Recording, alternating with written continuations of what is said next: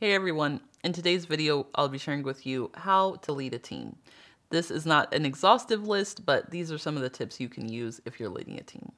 If you want to see what they are, keep watching.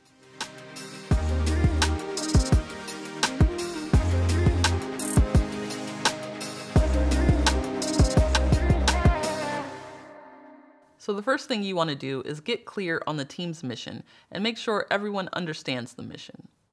Make sure each person knows what their role is and how their role contributes to the overall mission of the team.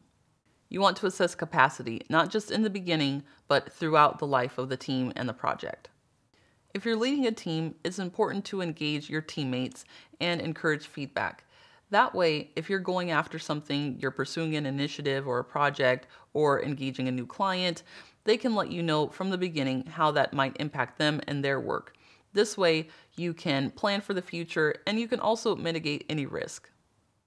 If you're leading a team, it's important that you know who's on your team and also that your teammates know who they're working with.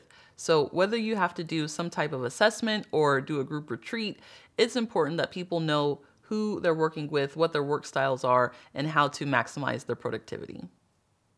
And my last tip is to show empathy.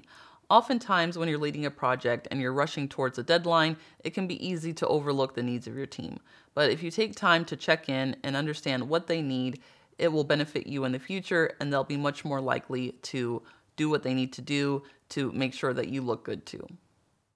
Leading a team can certainly come with its own set of challenges, but following these tips can help you overcome them. If you like these videos, be sure to give it a thumbs up, subscribe to the channel, and I'll see you in the next one.